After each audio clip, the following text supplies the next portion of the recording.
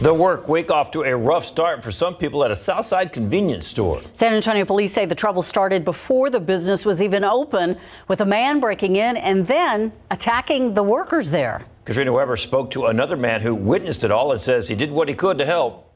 The tape all around the parking lot shows this store at Fair Avenue and Interstate 37 is off limits, a crime scene.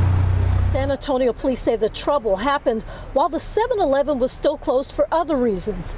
That a man smashed through the locked glass door before 4 this morning, then went on the attack against employees. Man, they were so terrified. They were crying and screaming for help, and I didn't know what else to do but to go in there and help them. Mario Garza says he noticed a commotion as he rode past on his bicycle. He broke out the window.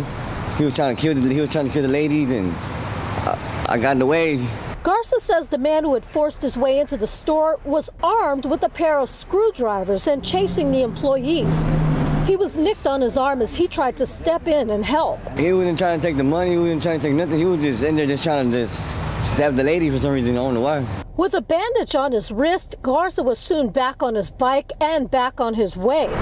The suspect was taken away in an ambulance. Police still have no idea what prompted this whole thing. They say the suspect had just a minor cut on his hand, but they had some concerns about his health and safety, so they had him taken to a hospital.